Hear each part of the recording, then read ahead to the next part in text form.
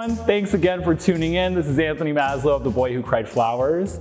Today we've got something different in store for you. Opposed to a large installation, we're going to be doing a bedside arrangement. Cute, small, but very cool. Before we get started, I want to thank my team again from the bottom of my heart. I really couldn't do this without you guys. I want to thank Mayesh for supplying all the blooms today. And I want to thank you for viewing. Don't forget to subscribe and like. So for this bedside arrangement, some of the tools we'll be using today is a floral knife, a Lazy Susan propped up for height, as well as a beautiful, gorgeous vase taped off with some Oasis vase tape. I want this arrangement to sit about 3 times the size of the vessel it's in. This way, we have the perfect balance of shape between the floral arrangement and the vessel. Working in threes, I'm just adding in some carnations here, creating a little bit of a shapely build out. I'm gonna go in on the other side, start adding some of these lighter carnations to give it a little bit of an ombre effect. Again, not focusing on that ombre too much, but I do want to introduce some color movement. As I'm cutting my stems, I'm making sure that I'm cutting at a clean 45-degree angle. What that does is that allows as much drinking surface for the stem to stay properly hydrated throughout the week. I'm also going to add some white ranunculus in here, fill out this base.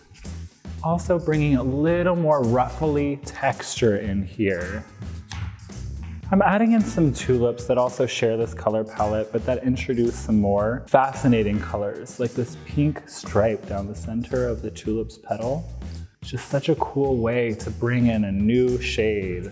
And I know you guys see me typically working on installations and large-scale arrangements, but I really wanted to bring it back down for you guys. And you know, as a florist, we have the opportunity to create magic in so many ways. And I think something that's so touching to people are small arrangements received.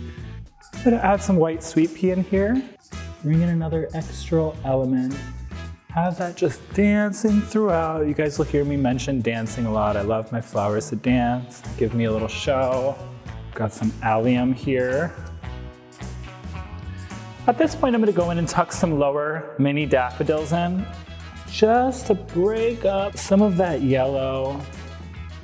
And then the piece de resistance, flannel flower.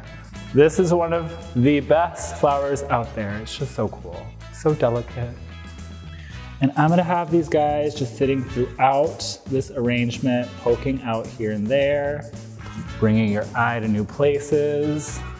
Thank you guys so much for tuning in today. Special thanks again to my team and Mayesh.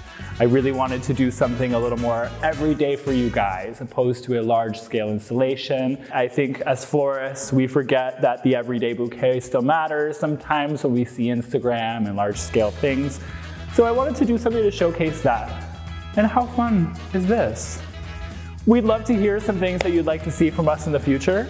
Our team is working really hard to create magic for you guys, so thank you for viewing and thanks for leaving any feedback you have for us.